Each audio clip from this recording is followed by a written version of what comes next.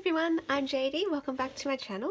Alright, so we're doing the next video in this series, the Make a Junction with Me series, making these two journals out of a Daphne's Diary magazine. So here is one of our covers made from the front cover of the magazine and our other cover made from the back cover of the magazine. So here's the magazine. We're not actually going to use this anymore till we make more journals out of it, but we've already got all of our pages here, and what I've done is pulled out two of each type of page so that these can be like sisters, I suppose. I'll link below the playlist for this Make a Junction with Me series if you want to find out or watch how I made the covers and how I chose my pages. If you want to actually follow along and make the exact same journal as me, you can. I have seen on eBay there's still some of these magazines left on eBay, so yeah, anyway, but you don't need the same magazine. You can use whatever magazine you have or whatever issue of Daphne's Diary you have. So what I'm going to do is separate these pages to each journal. That's what I need to do in this video. So what I'm going to do is just look at the covers, and that always tells me what I put in each journal. So this has a lot more yellow in the cover, so I'm going to put that one with that one. This has more of the blue, let's put that with that. Alright, and then, oh that's right, I had two of these. Oh, sorry, I had three of these, and I just wanted to choose which ones would go together. So I'm thinking that that one might go for my journal because these two look the most similar, maybe? I think. And then which one will go with which journal? It's a bit of a muchness. So that one I think will go with that one.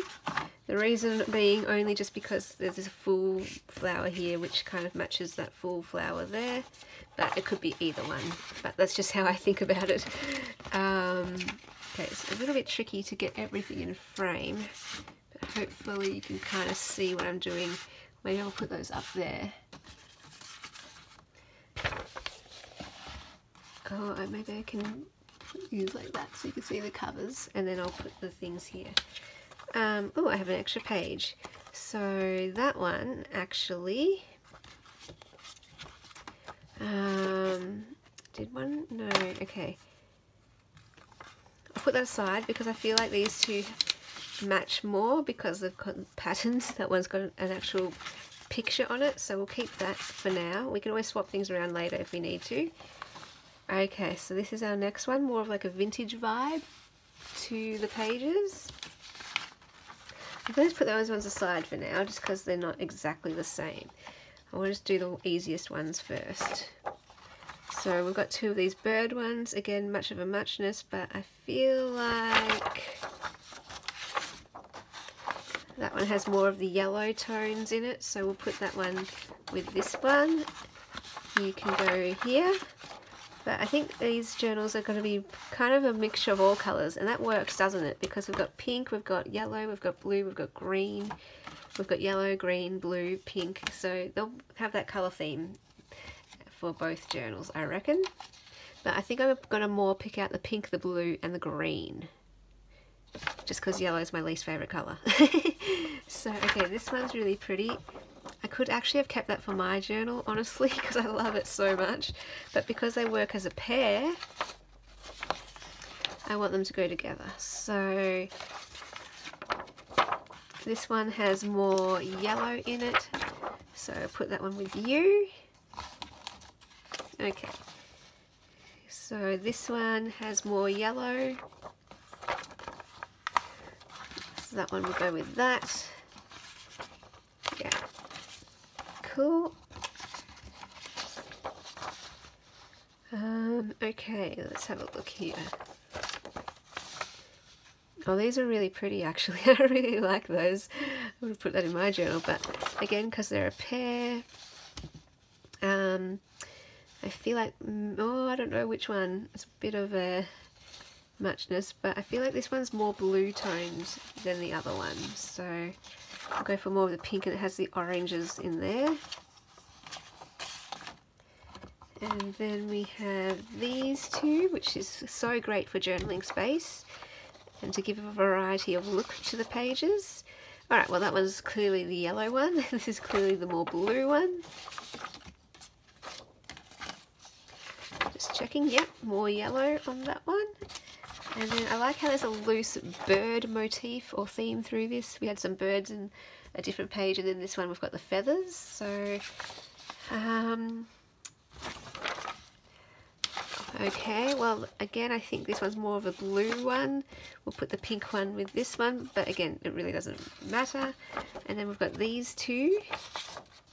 Alright, so that one's the yellow one, that's got more of the blues. I'll just double check. Oh, look, a cat! Yeah, that'll do. Alright, and then I've just got these two. So what I think I would do is yellow frame.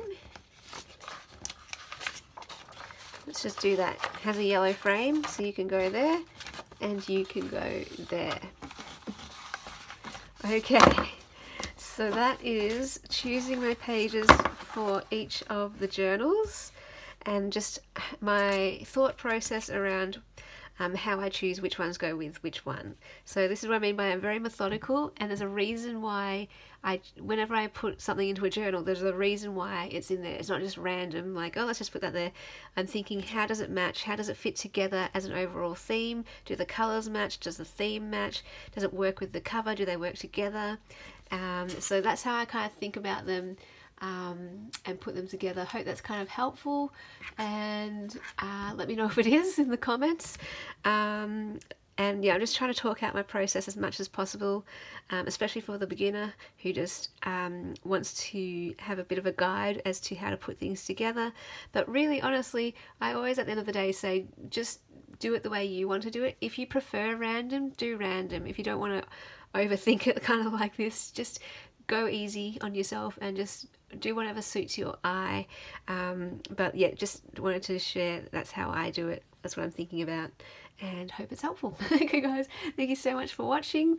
Let's do the catchphrase. You are a gem, you are a gift to the world. Bye guys.